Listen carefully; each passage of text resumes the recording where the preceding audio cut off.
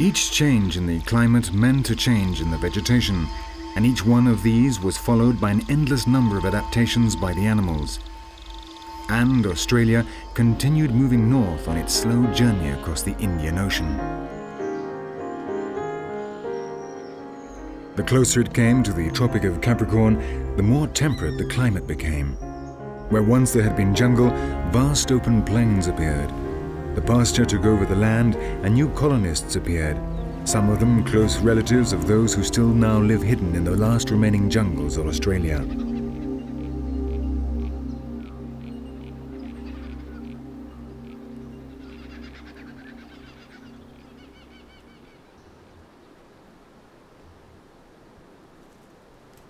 The emu is a close relative of the cassowary, but because it has been able to adapt to the plains, it has spread over a much larger area of Australia.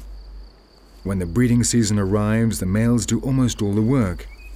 In a protected spot from which the surrounding area can be observed, the male prepares a simple nest. The female merely lays the eggs and then leaves incubation up to her mate.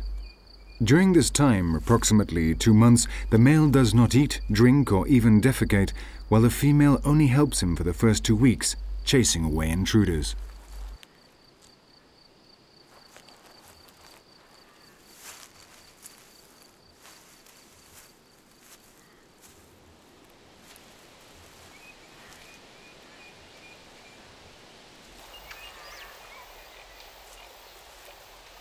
To be able to survive this harsh test, the male accumulates fat before courtship and enters a state of semi-lethargy during the incubation.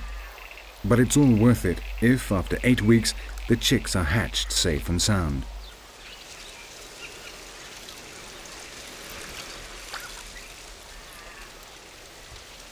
The emus are great lovers of water, on which they depend to a great extent in the heat of the Australian plains.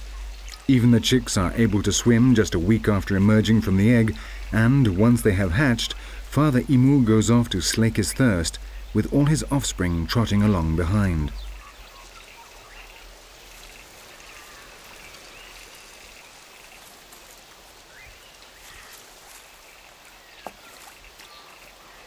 The open plains were a new testing ground for the animals of Australia.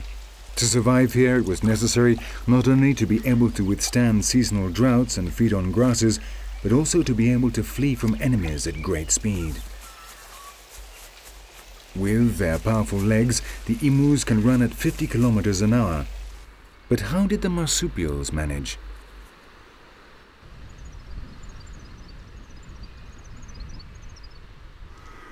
Away from the protective cover of the forest, there were no trees to seek refuge in, and the main food source was pasture. And nonetheless, the plains were to be the place where the most emblematic animals of the entire continent would evolve, the kangaroos.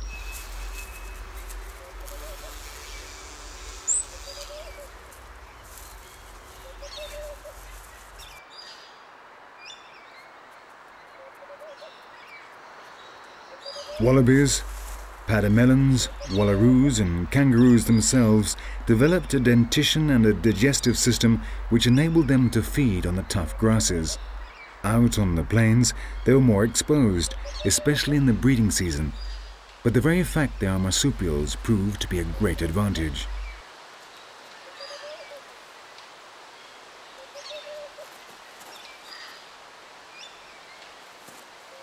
When they had to take flight, they simply put their young in the pouch and fled at great speed.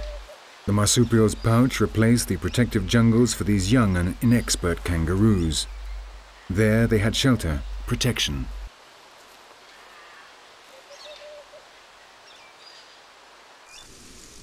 But the adaptations of the kangaroos did not stop there. The development of a powerful tail provided stability, which meant they were able to stand up on 2 legs and remain erect above the grasses, scanning the vast horizon. The tail was also the final touch in the most important adaptive weapon of all, powerful legs which enabled it to flee at great speed, and what's more, to do so by jumping, and so avoiding the obstacles of the landscape.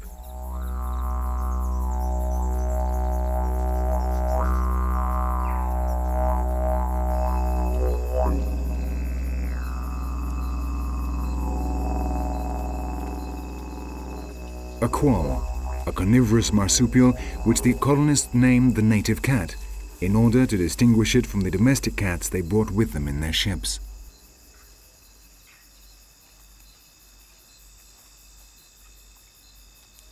Like the real cats, the koalas are expert hunters, and the Australian night is full of potential prey.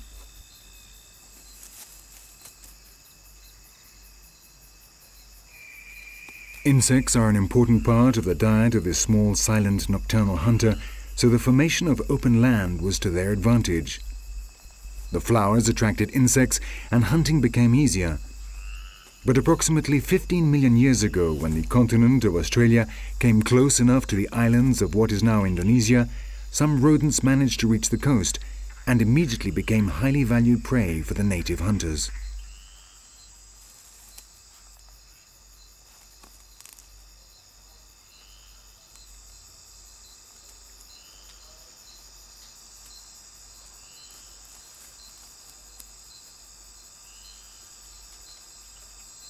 In the ancestral competition among the different groups of mammals, this was a victory for the marsupials. 20 million years of isolation meant they were the best equipped to dominate their territories, and these small eutherian mammals, far from posing a threat, became an important part of their diet.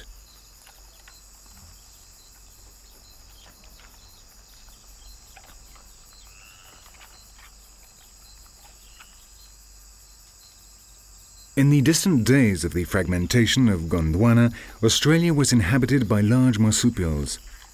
Some of them were herbivores, some the size of present-day hippopotamuses, and others vicious hunters, similar to today's lions and tigers.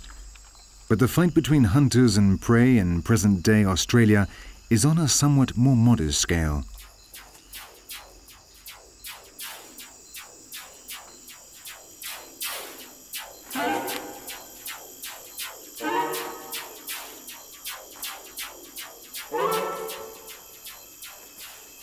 On the soft ground covered in leaves, a bandicoot is looking for worms and insects hidden in the shadows. The same leaves that hide tasty mouthfuls also serve to cover its tunnels in which it takes refuge when danger appears. Because though they may look cute, some of the nocturnal marsupials are in fact fierce hunters.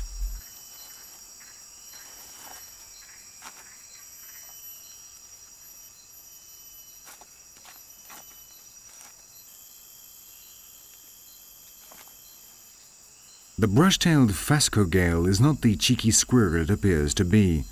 The first colonists in Sydney baptized it the vampire marsupial and spoke of it as a bloodthirsty killer. And perhaps it is for the cockroaches, beetles and spiders which make up the main part of its diet. Because the evident exaggeration of the colonists is due more to the character of the phascogale than to the raids which from time to time it makes on the hen houses where it kills and devours the birds.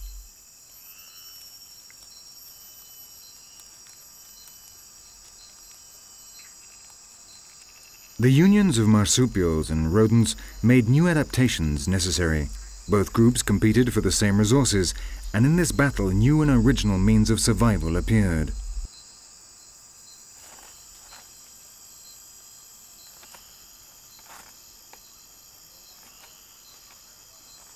The stick-nest rat is one of these survivors.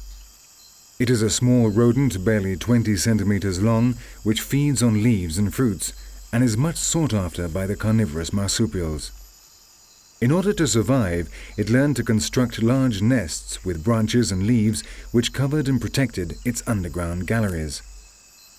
But the adaptations which made it possible for it to thrive in the world of the marsupials were of little use when the white man arrived in Australia, and it is now in serious danger of extinction.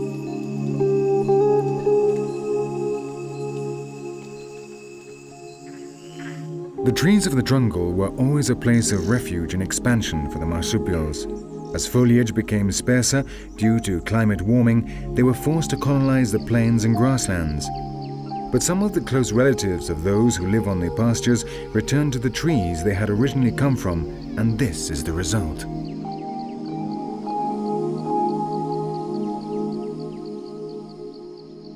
The ornate